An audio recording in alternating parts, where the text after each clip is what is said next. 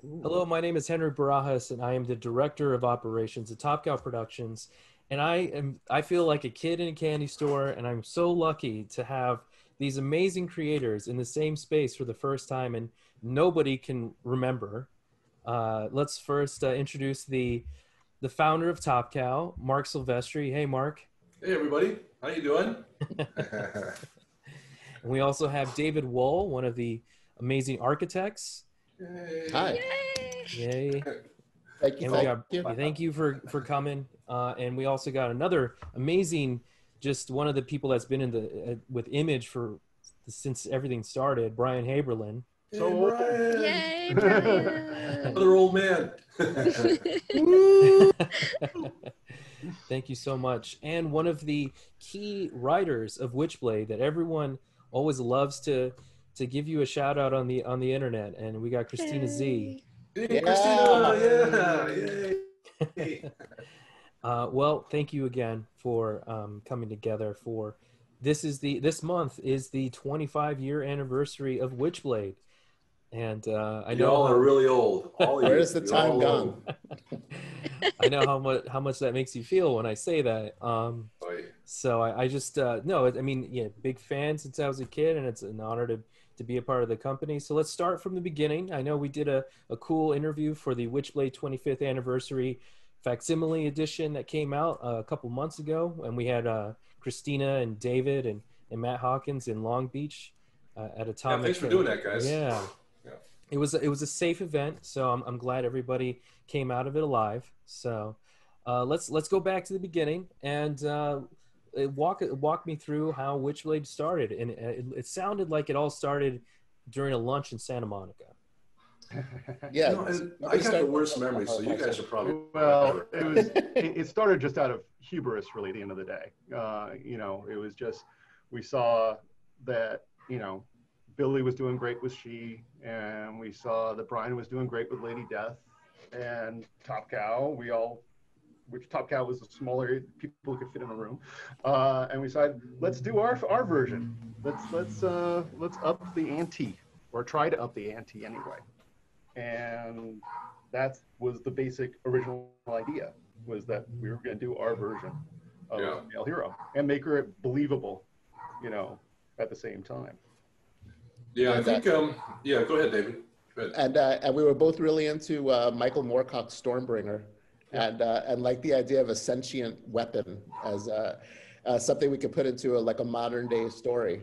Yep. And I just remember sitting in that, whatever it was, on the Santa Monica Pier. Santa Monica Pier. Mark had created an environment where we could just hang out and try to create new concepts. I thought that was one of the coolest things about Top Cow, was that, back when I first started, we would kind of lounge by the pool and be like, let's talk about this and talk about that, and just see what comes of it, and that's pretty much what we were doing when we got to Santa Monica. We would just spend time trying to think of what would be a cool concept and throw spaghetti at the refrigerator and see what stuck. Originally, she was going to be a fireman. Remember that? I do remember that, yeah. Yeah, but then we realized that cops give us more shows or more stories that we can more real life cases of where she would intermingle with reality and crime, but like they did with the X-Files. There's more to it, right? It's like she sees much more. Like my favorite reference for stuff like this is always like They Live, like one of my favorite guilty pleasure movies, right? It's like you suddenly are able to see all this kind of crap that nobody else can see. And that was always my favorite part of Sarah's burden, as the Witchblade bearer. But I remember it's like, that's where, and here's some great Michael Turner art, and this, rest in peace. And I remember when, Mike did the Ballistic miniseries. Yep. And we were kind of going, all right, this guy, it's like, he's going, and with Brad Foxhoven, we were talking about, and David, I think you were there too at the same time, about, okay, I guess it's time to make this guy a star, and we got this idea, and it was kind of, we were thinking of it specifically for Mike, with Mike in mind, if I remember correctly. Yeah, Mike and I just finished that mini series. Yeah. And it was like great. That's when he totally jumped, Mm-hmm. But he was great. He's like the example I give to so many young artists, is that Mike attacked, besides having talent, of course, but Mike attacked being an artist like you do an athlete. Because he used to do kickboxing, right? So he knew about training. He knew about all this stuff. And he would just be, when I would show him stuff, like Kios and Mia, things that weren't in his reference, you know, like he would just... He was fearless. He was fearless.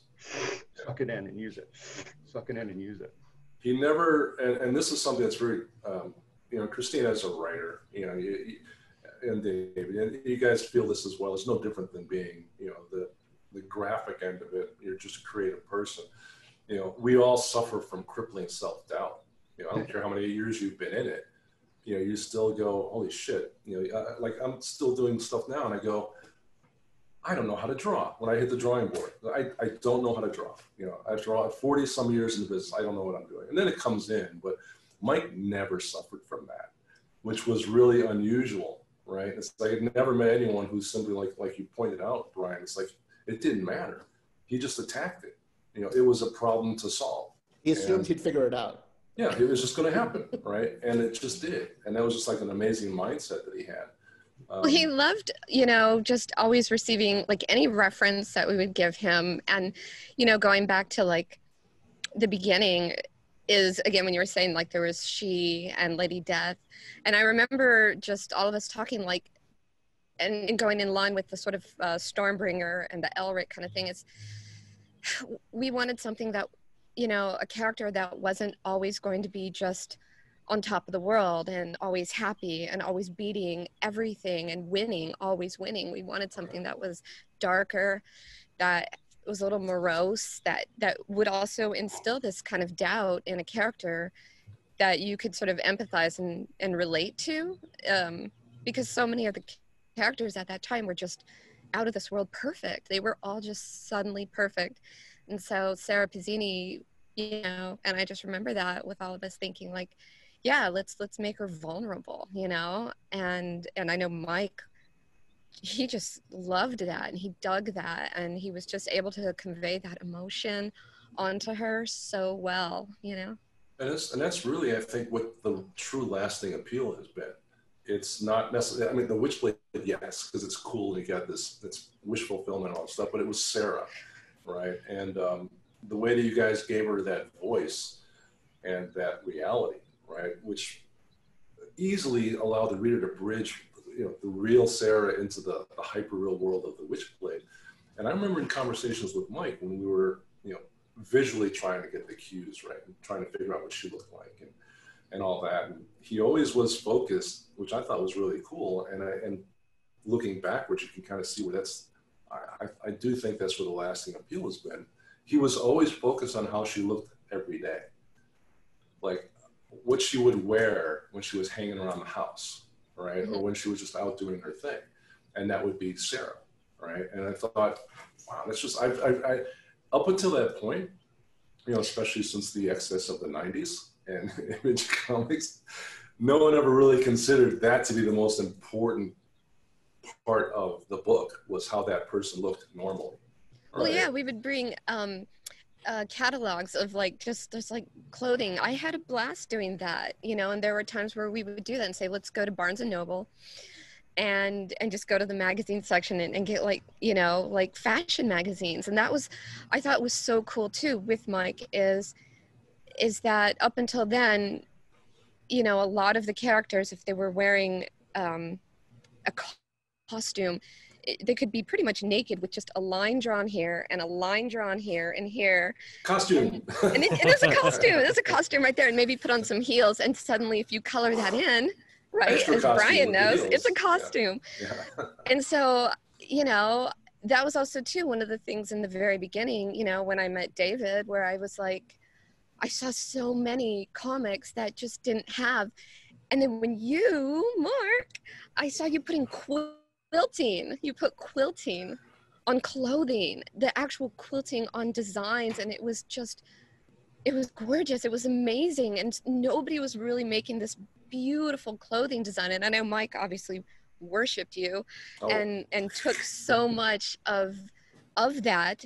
And then I showed him like high fashion designers like Christian Dior or Yves Saint Laurent. And he just was like, whoa, what? You know, women get to wear this, you know?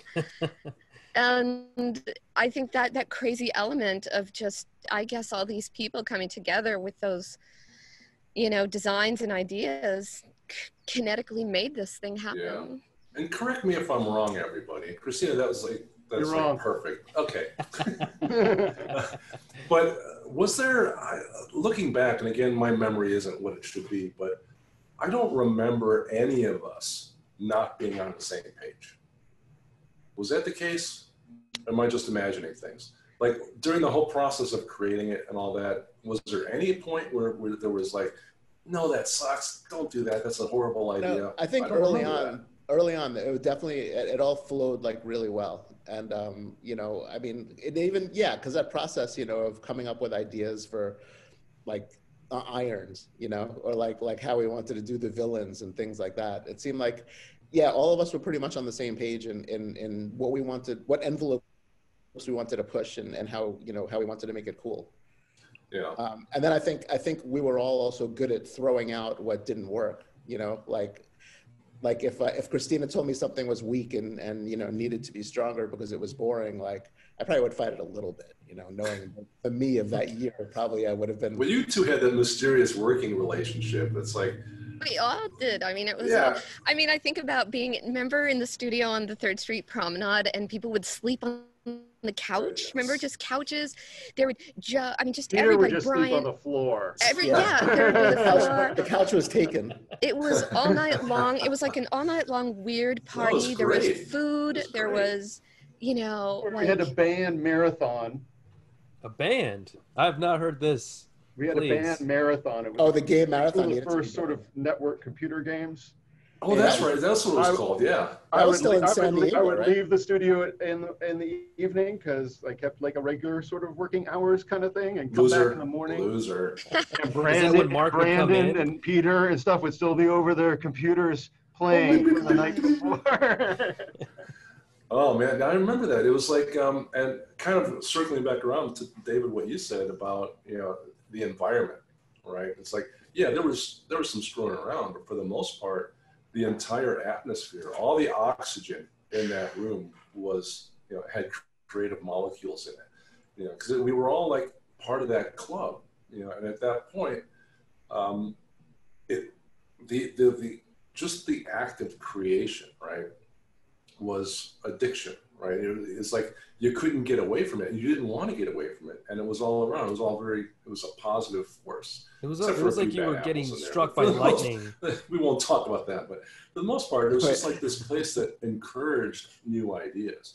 And I remember that every aspect of Witchblade, from the early creative meetings that we had, just figuring out what the Witchblade was, who Sara was, and like Brian said, well, she was a fireman at one point, you know, and figuring all that out, all the way through to what I still consider today as being one of the best launches of a new book ever, right? You know, and I think Brad Foxwell had a lot to do with that as well, and people that we had in marketing back then, and we had a pretty good marketing department. But I thought the lead up to Witchblade coming out, I've never seen anything better than that, you know, and it worked. But I think like all aspects. Time in the industry, like we weren't part of Image when Witchblade #1 came out. That was the time that we were like separate for a limited amount of time, and we still launched Witchblade as the #1 book at a time when we weren't part of Image. Were we already out?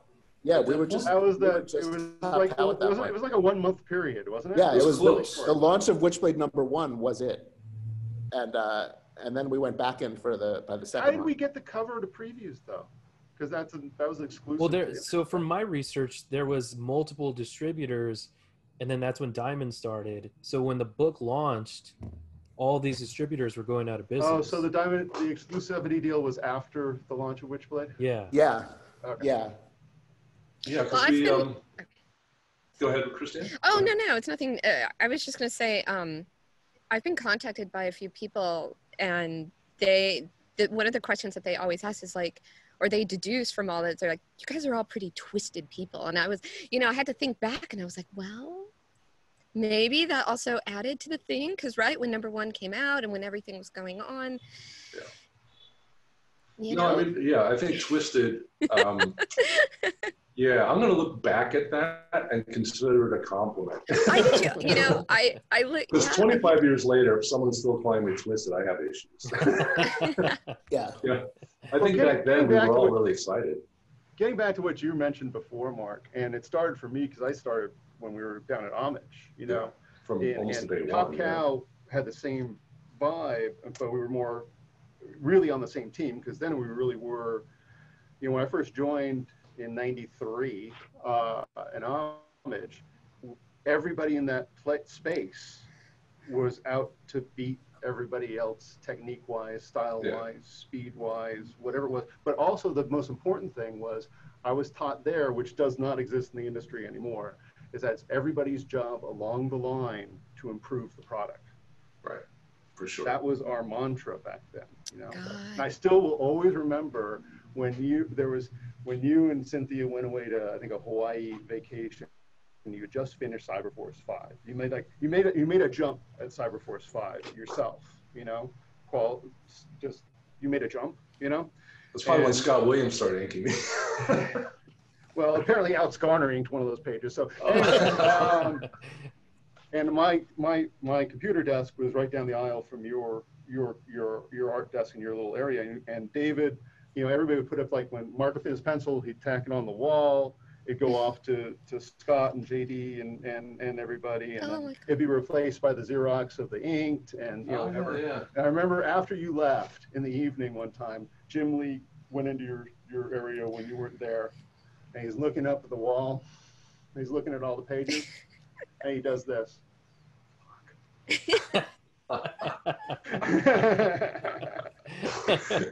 Did he say fun? Yeah,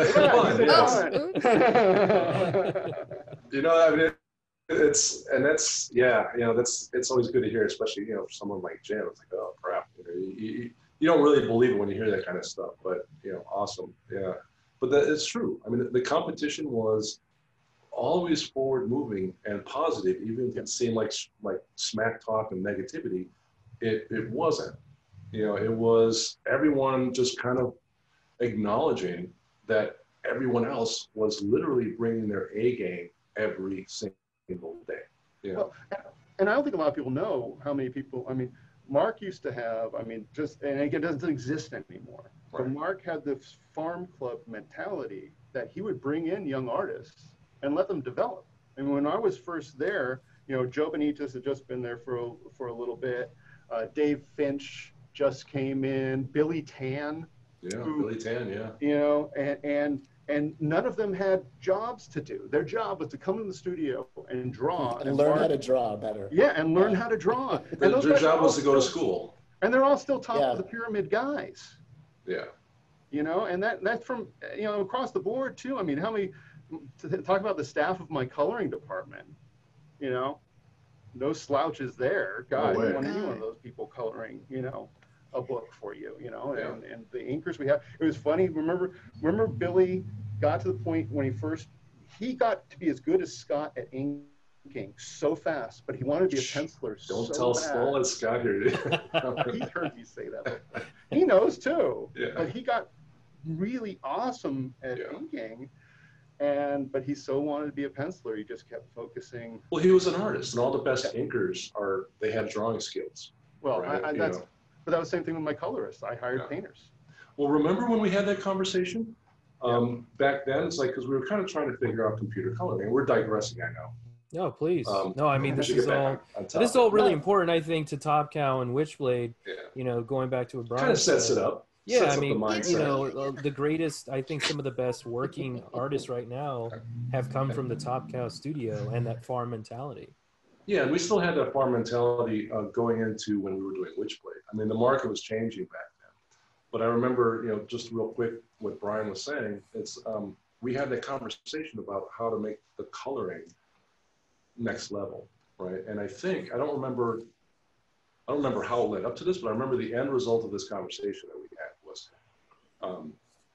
instead of finding computer people and teaching them how to color, let's find painters and teach them how to use computers, right? And I think that's what changed the dynamic of how coloring was done.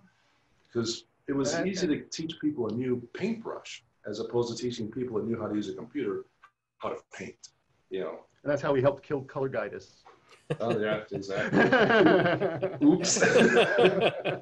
Well, like Steve, bad. I mean, a lot of them would just switch from one to the other, right? It just, Some did, yeah. Most did. You know, a couple didn't. The good ones. I was like, scratch my head. I was like, don't you want to try to use a computer? No. nope. Like, you know, everybody else is, right? Don't care. Whatever. So going on the farm kind of thing, the one thing I definitely do remember, and it's definitely a Witchblade thing, but it was also like the Top Cow thing, is like, yeah, there were so many people, like we were all so young and so completely naive, and when deadlines would come around, I mean, I did have like jobs before, and I've certainly had jobs obviously after, but I don't think anything can set any person up like the intensity of when deadlines at Top Cow are hitting, and I mean, I have to give the credit to like David for just like cracking that whip and saying, this has to get done or else. And you know, it just goes because you're having such a great time in Except the when studio. it came to me. Well, okay, right. And Dave, you hated What, that job. good or bad, it was That's your it. fault, David. Right? Yeah, but I The mean, buck that, stopped but with David. it never, you know, that never left. And I will never be late for anything. That's the one thing now I can say is I am prompt. I will never miss a deadline. And that's because as much fun as we all had in the studio, and as crazy as people just, you know, blasting the music and joking around and writing, you know, just doing crazy stuff in there that we all did, it was like, man, when it was time to just do that, it was like going to war. It was a whole different world, and then it got done, which was the most amazing thing. Like, boom, it was amazing, you know. Yeah, that's true. Back then we guaranteed the shipping, so we had to. Yeah, we did. We Right? had to get That all was- of this out on for a time. while, we had guaranteed shipping, right? Oh my Yeah. God. Yeah, so we couldn't miss, right? So because everything would be returnable, and that would be bad. But No matter how much we messed around at the beginning. at the end, there, it's like, Yes. and it's like, and I think that's the creative mentality anyway. So that was the weird way that creativity and commerce kind of blended, you know, and it was unavoidable.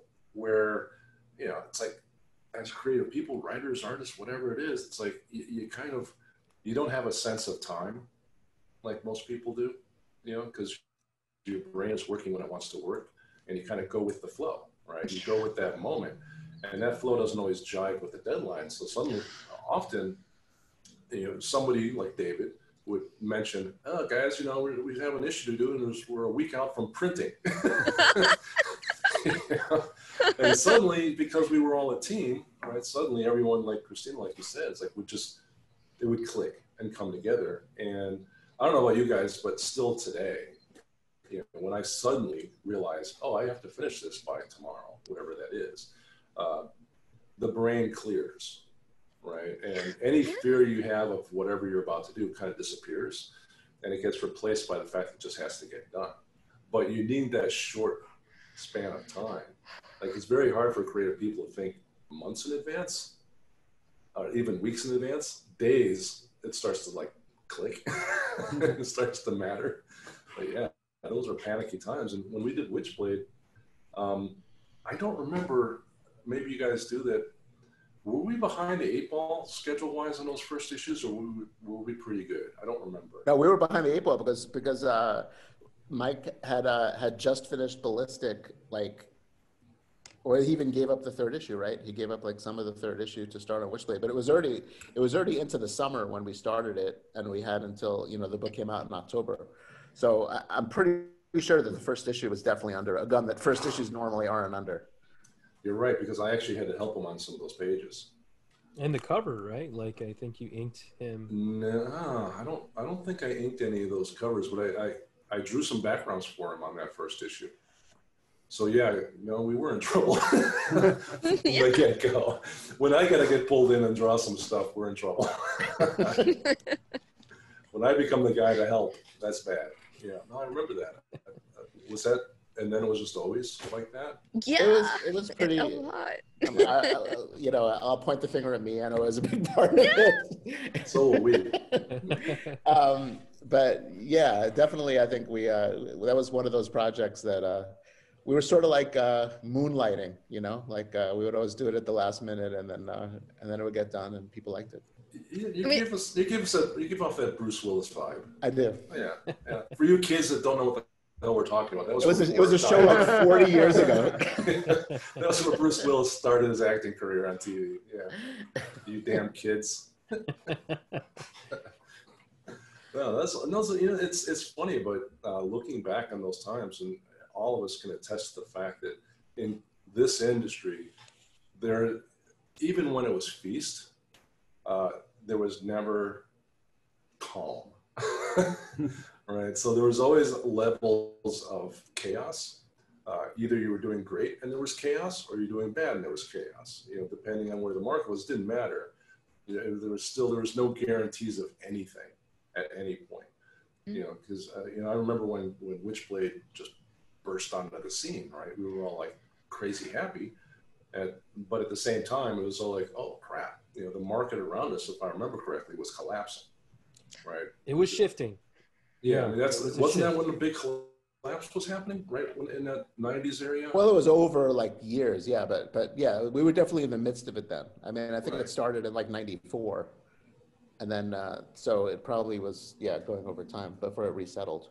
Because I remember when Witchblade became kind of not just our benchmark book for how the market was doing. I mean, Spawn was always the benchmark book, if I remember correctly. It was #1 for. Yeah, if Spawn was okay, we all looked at those numbers of Spawn, right? And it's like, if those were okay, then we were all okay. And for us personally, it was Witchblade, right? And I remember there was a point, because the market was steadily coming down and nobody could stop it. The numbers were just coming down. And I remember, because we were selling, I don't remember, David, do you remember the first, or Brian, do you remember the first numbers? It was like 95. I think I sent those to you, Henry. No, they were high. They were higher than that. The first one was They like were, 170. right? I think. It was, But that had some incredible. Okay. It sold like, approximately deal. 125,000. Oh, the first one? Yeah.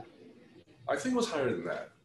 Well, I think it was probably. It wasn't gigantic. It was one of those officially ones through that kind of, Diamond. like it started at a really good place, but it did this, Yeah, it went up, right? If I'm not mistaken. It did go up. It started out well, then it went up. And then I remember we were having conversations, because then everything started to come down. And it's like our number of like, oh crap, was like 70. Like we hadn't gotten there yet, but we were looking at that number. It's like, wow, if we ever hit 70,000 with Witchblade, that's not good.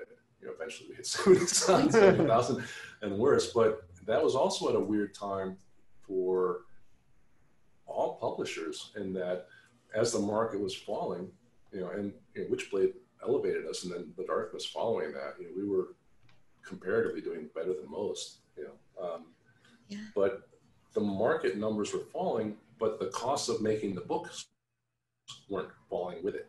And that was the problem. Yeah. Because the cost of making those books was still the early image days. So it's like, oh crap, we're not selling those numbers anymore. But it took us. And nice office space on the 3rd Street Promenade. That's not, Yeah. Hey, it's not 2 floors in La Jolla, so your mistake was less. Yeah, overhead. Yeah, that was a long learned lesson. So I remember when it was getting obviously huge and huge and huge, and at shows, like, I don't know if you guys got this or if I did just because I was the girl, but like other girls would be like, you're not going to have her, like, now that it's like this, she's not going to be dressed that way anymore, right? You're not going to dress her like this. You're not going to write her like this and have her dressed and be this, like, because again, at that time, it was like you either had like the superheroine who was just like, again, like a Lady Death, or you had something that was, I don't know, somebody always in jeans and a t-shirt and nothing else. And I mean, that was hard to find in the 90s, right? I mean, yeah. And I was like, no, we're doing both. And Mike, I mean, and so much of everything on Top Cow, there was just that sexiness that I dug, that just, and it just worked. And there was a formula that lasted for quite a while. I mean, times change, and we were changing with those times, obviously. But back then, that was just, I mean, Wonder Woman wasn't even a thing. right? DC wasn't even trying with Wonder Woman. So and No, Marvel, that's why Warner Brothers was like taking a shot with Witchblade for a TV show rather than going with their own yeah, right. properties at that point. Yeah, Marvel didn't try. So it was just, you know, it was Billy and it was Brian with Lady Death, and it was us doing the female lead comics. You know, even after Witchblade was a success, I don't believe that DC or Marvel's. I don't think they still tried at that point. No, the only place you could go No. at that time and get that kind of content was in Europe, French comics and stuff. They had leads, Lady Margot and a bunch of other, and even anime. I mean, not anime, manga. Manga, yeah, for sure. It did not exist in the American market at that time. Yeah, and you know, Witchblade certainly because it was the most mainstream out of, you know, the female lead books. It was proving the fact that there's an audience there, and there was an audience waiting for that. Like Christina, you mentioned, you know, the female audience was not being served at all. In fact, there was barely any female audience in comics back then, which is probably why Marvel and DC ignored it. You know, but yeah, I remember the shows back then, and you know, it was like really great to see how happy we were making. Right, audience, and that right? women would really dig it, and women did dig it, and everyone said that they wouldn't. Yeah. And I remember telling David, like, oh my gosh, I remember telling him, like, people, you know, it sucks, because again, it was like the first time you get this like hardcore criticism, but from like your peers or even fans that are also women, and of course even guys, and he's like, don't pay attention, don't read that, don't even pay attention to it at all. Look at the sales, and that will dictate what people are into. And that taught me so much, where I was like, yes, okay. But like, I'm so glad we didn't change that. And I never ever wanted to. And I'm so glad that nobody said, yeah, okay, we have to cave in and make this like, you know, because it was at that time, you know, the first of its kind. There just wasn't anything like it at all that had an intelligent, powerful, sexy, vulnerable, just the whole thing, you know? Yeah, and it was very encouraging to see all the women in line, you know, who just loved the character, right? And it's like, and that was really when, you know, it was before, obviously before the big paradigm shift at conventions. You know, now it's like 50-50. And so if you look at some stats, it's more women show up now, you know, than men in some places. And it's like, that's a wonderful thing. And I like to think that we were kind of at the forefront of some of that, you know. And certainly when other media hit, you know, that brought in a whole generation of people, you know, that weren't necessarily comic fans before, you know. When the Witchblade TV show hit, I don't recall us getting much of a benefit publishing from that show. Like today you would, right? Obviously you look at The Walking Dead, right? And there's reverse engineering there where the show does affect sales of graphic novels. But that's a weird thing, because you know I've been neck deep in retailer relationships for a decade now and stuff, and like when Supergirl came out, the TV series did not help. Oh, you froze up. I think still there? Yeah, he was saying that Supergirl wasn't pushing the needle for the comic, unfortunately. I think it's important for us to mention the retailer space. And if it weren't for retailers, Witchblade wouldn't be as big as it is now. So was there any particular retailers? Or we got Brian back? Oh, I think. Sort of. Hey, you were saying we last left you with Supergirl. Brian, you look like bad stop motion animation right now. Oh, I know he's gone. We'll just look at David. Hi, David.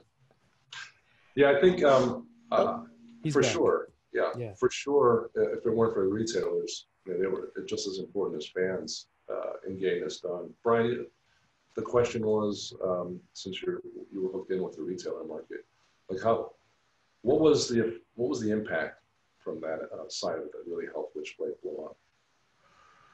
Retailer side. Well, I mean, I mean, no matter how many people may argue about this, they're not dumb. So they saw that there was still a void in the market, and it fit that void perfectly. I mean, it had you know, it had style, it had sexiness, it had intelligence, you know, it had characters that you wanted to hang out with, you know. The weirdest thing though for me in Witchblade is that my college roommate became the villain in the TV show with no Right. connection at So all. tell that story real quick for people who What? don't know. Tell that story. My college roommate at Loyola was Anthony Sestoro, and Anthony was an actor. Right. And we were Top Cow, whatever. And I get and you know, I get a call. Hey, I just landed a lead in a new TV series. Oh, really? What is it? He goes, Witchblade. I'm playing Irons, the villain. It's like, what? I mean, no connection, no, you know, at all. It's just, but there is a connection. Yeah.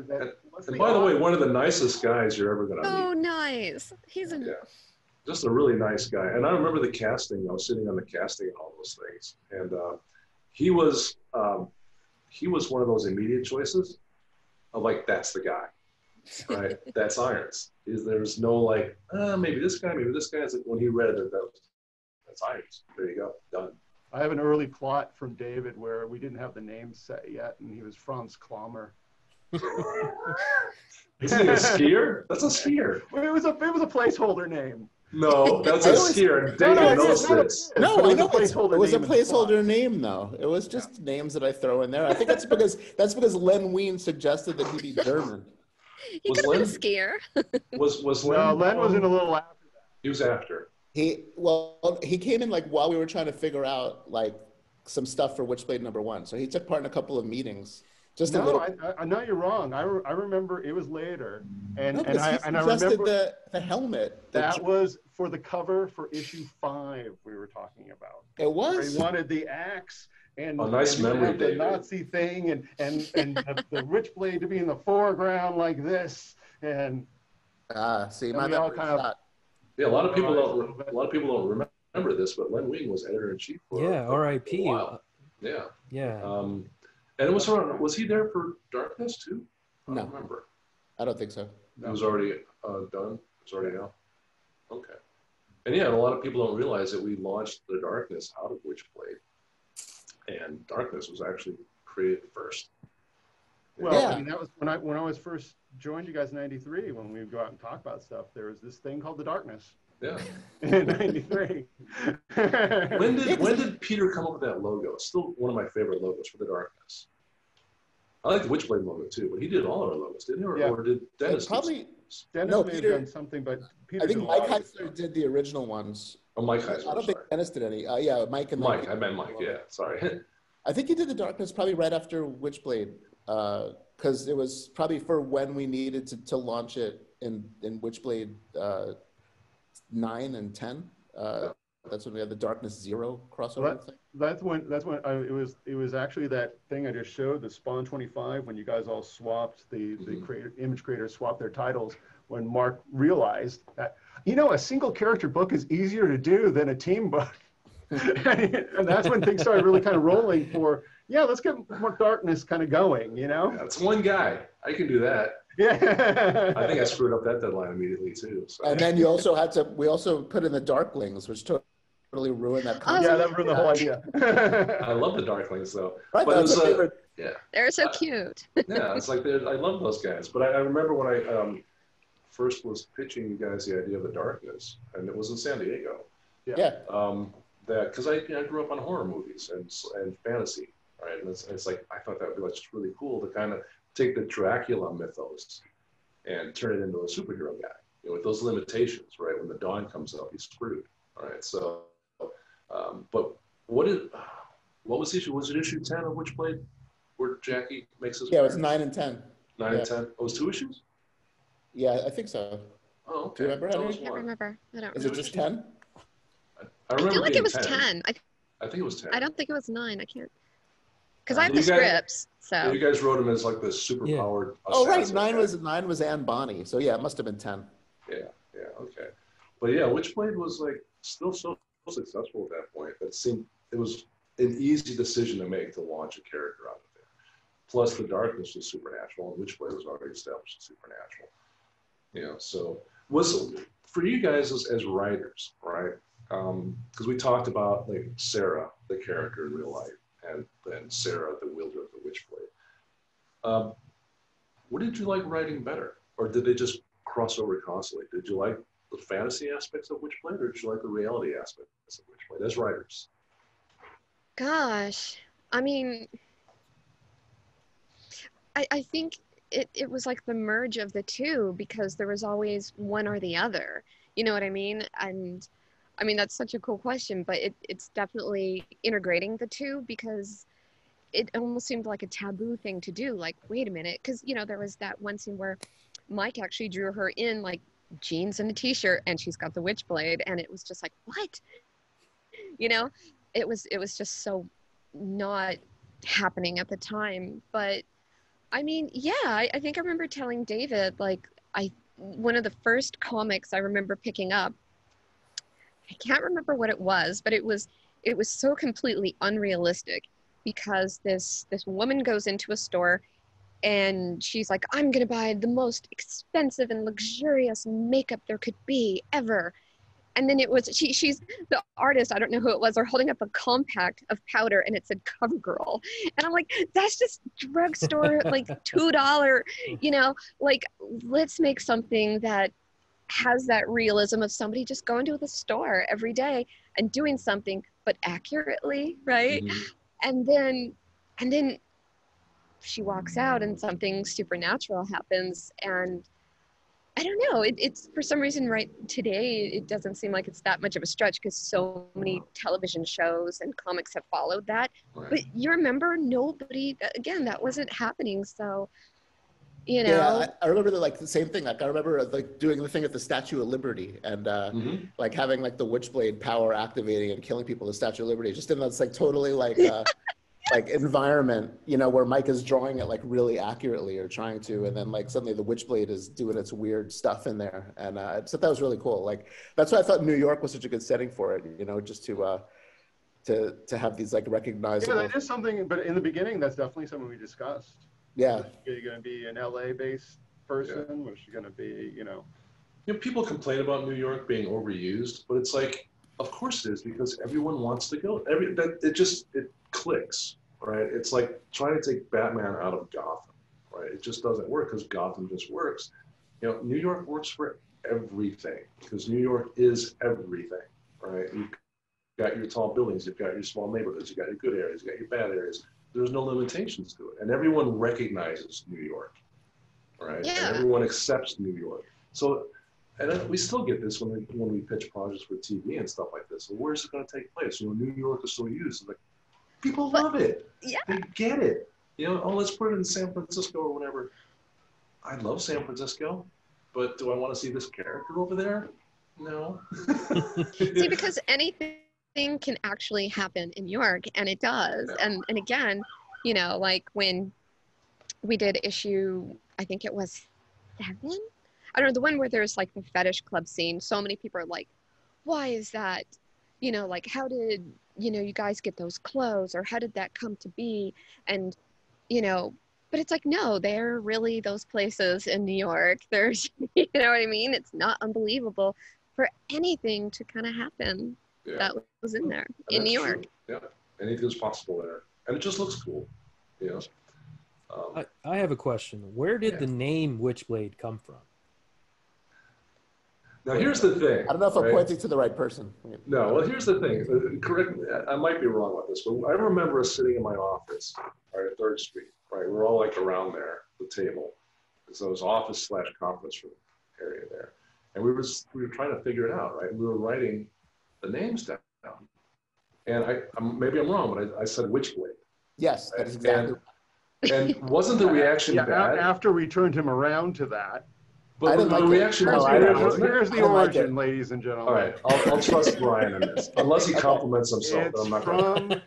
It's from our old D&D role-playing superhero games, lists of character names that you hodgepodge together. My friend Kirk Dilbeck and we set up the gaming shit, and so you like mix names. So it's like that makes sense. That part and that one, and we did from the list Witchblade, and you didn't like it at first. I didn't like it. A day. It was a day before you turned around to it. I thought I threw it out there. I kind of thought it was your idea at that point. You know, I thought it was Mark's idea. I thought I threw it out there. I blame him for it. No, I really? have the sheet of paper somewhere. Really? I thought it was. I forgot that too, but I've and obviously shown that I forget David, everything. Come on, when we used to have to kind of make things move there, it's like sometimes. Oh, we have to make Mark believe this was kind of his idea. Yeah, Yes. you're right. Okay. Yes. We have to, because you're crushing me right now. I remember in one of our we tried to reboot Witchblade for a different TV show, and in the pilot that was written for that, there's a moment which is kind of a little bit of a diss, right? Not a little bit. It's like, oh, I read that and went, okay, all right. But literally there was a moment when Sarah or someone that she was with, says the name Witchblade. And then the reaction is, huh? And she goes, I didn't think of the name. So it's like, okay, well, somebody didn't quite, or weren't on board with it, but that's a good way to start a pilot. That's pretty funny. Okay. Yeah, That also just makes me think really fast about, like, we were talking about the way she looked before. I don't remember hearing the story from you in a really long time. The story when we brought the Witchblade statue to the meeting at TNT. Oh God! Like before that. I don't even know how much of that I can talk about, to be honest. It's just all right. Maybe it's not worth. But it's just showing how we had to fight it. Showing how we had to like fight for our vision. Yeah. Wow. And then there was somebody that was involved with it that threw that completely out the window in one meeting. All the work of trying to make it not be that character visually for TV, and then in one fell swoop, no, this is who it is. Like, oh God, I can't really talk too much about it, but it's a great story that I tell like in private. I mean, like a great out of control Hollywood story. Next time we're in a vault, we'll where I can name names, because you have to know who it is and like appreciate that. But all right, but yeah, it's like I have like, even though through all the chaos, we talked about this briefly, like good times, bad times, and it's been all that throughout comics, and obviously we're in a time that's maybe not good.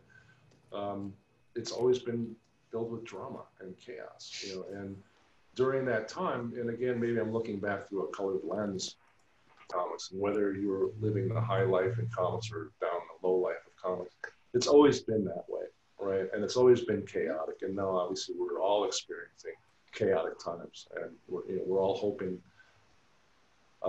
that everything clears up and we can pull through it and be strong again. Retailers and publishers and fans, we all get what we need and we're all happy again.